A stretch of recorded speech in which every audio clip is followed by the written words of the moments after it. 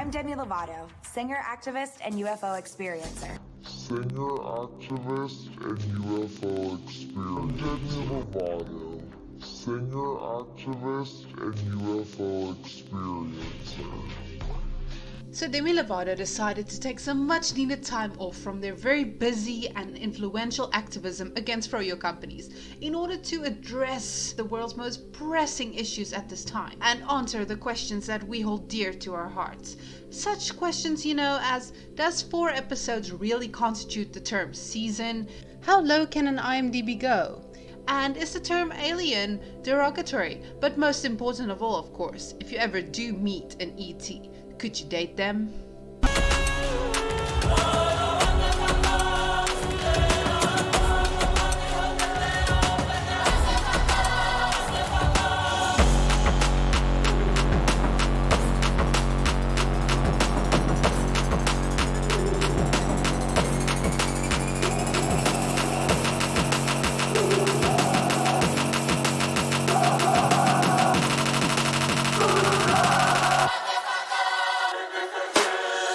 So all of this started since Demi saw a UFO that got a lot of likes and shares. It was at that moment that they knew it was important to fully monetize this cosmic event. So since you and I are but a speck of dust, an NPC, a white noise, a fly on the wall to Demi's world, you and I will just be observing, we'll be following along on this journey. So just for some quick context, Demi decided to put the best friend Matthew and sister Dallas in an RV and just, travel around America to find the universe's most eligible bachelor.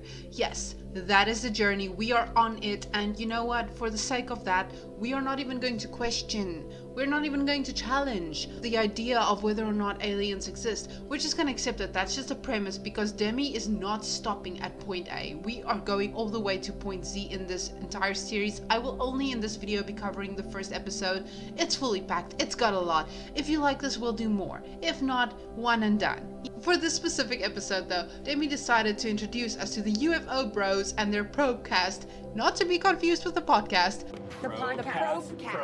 Yes. Probecast. And then of course we're going to be doing some regressive hypnotherapy, because why not? It's time that Demi unleashes the 4th eye and tells us what's really up. Even though, as per usual, I always say do not send any hate or harassment to anybody mentioned this video, I do wish to extend my harassment disclaimer all the way to extraterrestrials that might be listening to my channel, because obviously I have as much chance of being picked as Demi does. So, work your magic, ETs. Do not be hated or send hate.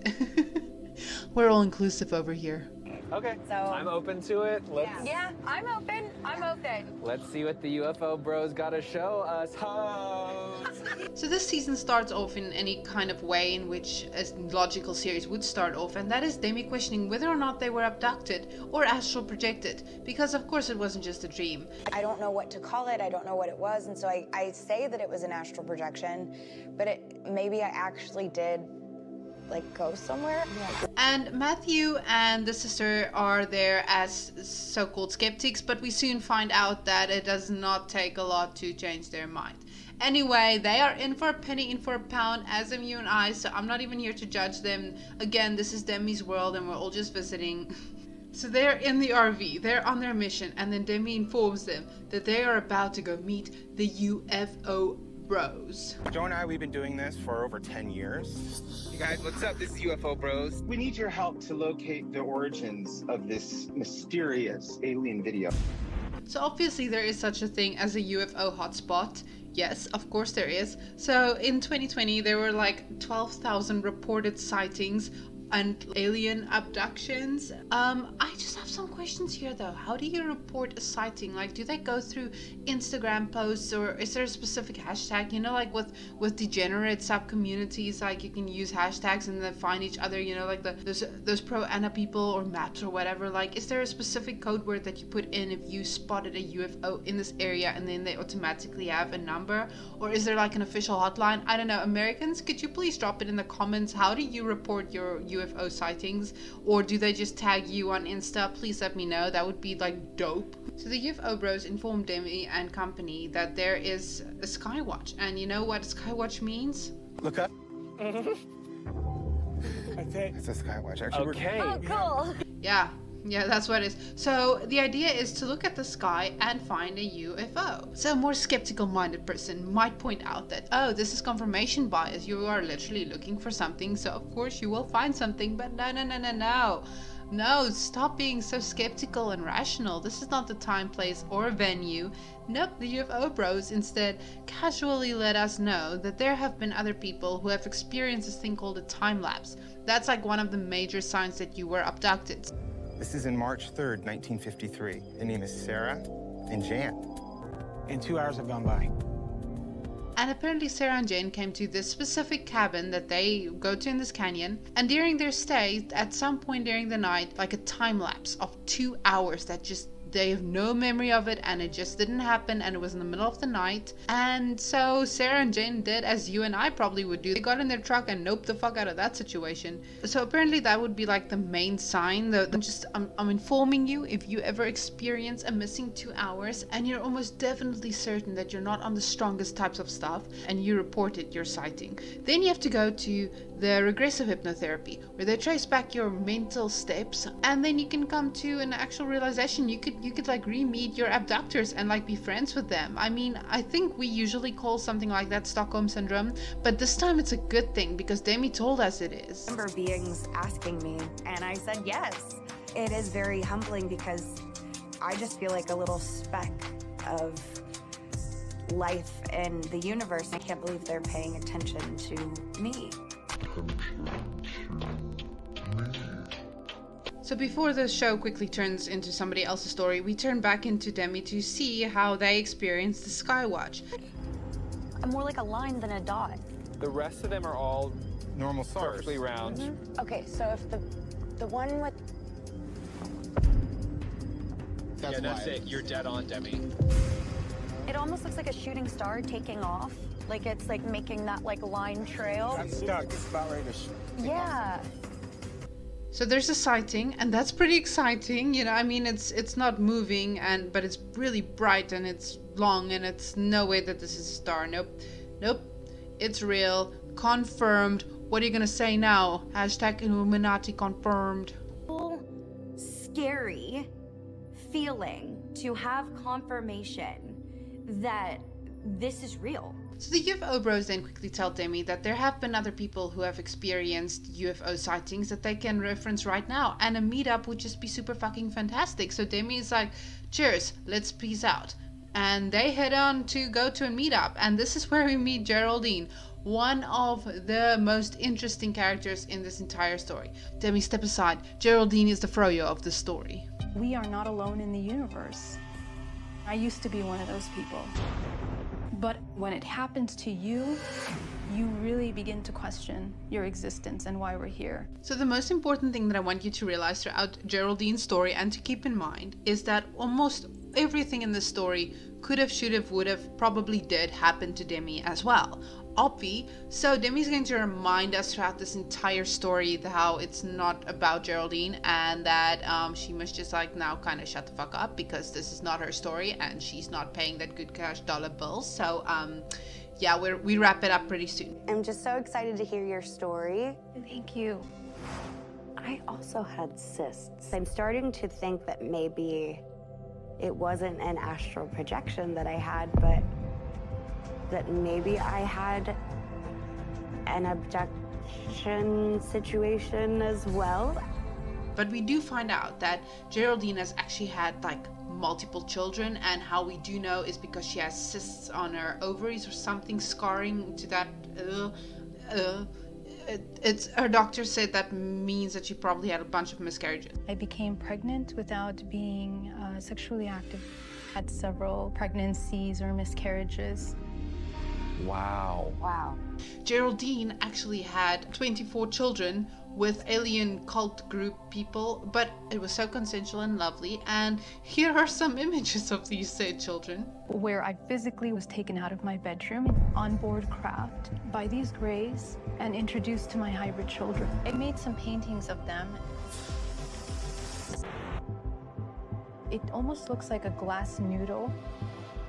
Their neck is longer and their shoulders are more round, and very frail body. Adorable. So here's Geraldine's artistic reimagining of her alien hybrid babies. The resemblance is uncanny. Anyway, so Geraldine then suggests that Demi tries out regressive hypnotherapy. This is important because the idea of the regressive hypnotherapy, as is explained to us, is so that you can relive your experiences, and if you do happen to relive them while you're in a hypnotic state, then it means it happened. It definitely happened, and you'll be able to re-meet the various characters, and when you re-meet these characters, you can reintroduce yourself, and then you can like exchange recipes and braid hair and find out, you know, who is single in the mix. Yes, queen. People need regressive therapy so that they can move past the block that we see is often inserted by the ETs, which prevents them from accessing that event in their life. So as I understood what Laurie explained here to us, the idea of going through this hypnotherapeutic experience is like a consciousness expansion is the term. So a spiritual experience for you. This will be more of what we call a consciousness expansion. The fourth, the fifth, the seventh eye, you have to open all of those and allow in like the good auras and not the bad auras, so that you can see the earth from the skies and the heavens, but also be here. Yeah, something like that. I think it involves a lot of essential oil. I'm not sure. It could be, would be, should be. This person listening to this video right now, you and I are mere mortals. We would never understand. We could not relate. This is truly just above us. This is akin to the goop thing. I just didn't get it either. What the fuck are you doing to people? I actually had lost time, but I also have had contact ever since I was 2 years old in my crib. Wait. So you're saying you had a time lapse, i.e. you have missing information at the age of 2. Yeah, I would say that's a pretty relatable experience. Good God. And I'm going under hypnosis today, so I'm very nervous. You'll be my subject. Yes, I will.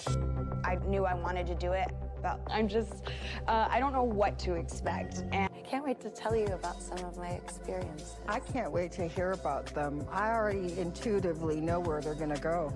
That's the sound of money. Fresh, printed money. So Demi went through the regressive hypnotherapy and actually met and spoke to the aliens that they had met and they were abducted from, and that was apparently pretty great. You're in space.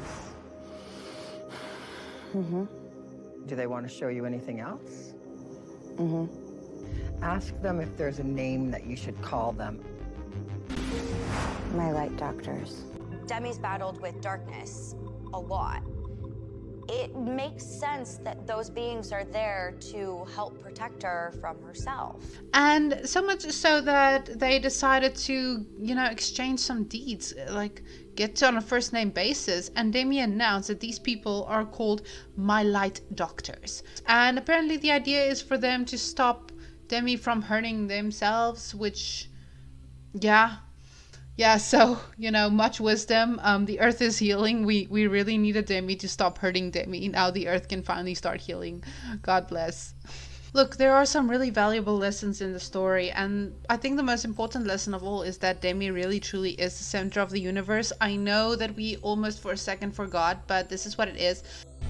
You were the chosen one! And you know what, through this, Demi has stated that their encounters with the aliens have taught them that the big deal, the key to fixing the universe is that we need 1% of people to start meditating. That will solve every single thing. And also, can we just be serious about the whole fact that aliens are good, they are good people, and they are not only not here not to hurt us, nope, they want to fix us, they want to help us be better, because luckily we have Demi to represent us, and so now we know that we are truly worthy of the magic that is the alien encounter. So since Demi is our representative, we are so fucking lucky, #blessed. We know that the aliens do truly really care about us. And so what I'm essentially saying here is that 1% of my audience, y'all need to volunteer yourselves as tribute and go sit somewhere in a desert and meditate until Demi tells you you can stop meditating. Then the earth will be healed. It's very fucking simple. Why can't we just do the plan? The plan is laid out. God damn it, people. Do we all need to be abducted for this to make sense? That's also another thing though. There's nothing consensual about being abducted. I have no idea how any of you would feel about it. Please tell me in the comments. But usually my perception of abduction is a pretty bad one, and I would like not to be abducted. It's a Demi thing, and it's not a me thing. We don't need no thoughts when we got a Demi. So ultimately, do I think this IMDb rating is fair? Well, if we are talking about that overused or the clash of problematic patterns, then sure, okay. But are we talking entertainment value? Because then hell fucking no, this show had alien hybrid children. Did, but I've come to find I'm only suited to be a spaceman. Wait, there's something big and it's coming right at you! Dear God, no. Explorer, what is it? What the... Okay, so it's at least worth 4 sugar-free froyos. But that's just been my perception of the first episode. If you'd love for me to review and narrate the rest of the season, all 4 episodes, please let me know down in the comments below. And you know what? I'm dumb as fucking bricks. I don't know shit about my UFO lore. I need to go read up, study up, meditate some more. And hopefully then, by the end of it, I won't have to just casually say that I'm just a thought with an opinions and I don't know shit about fuck. Peace.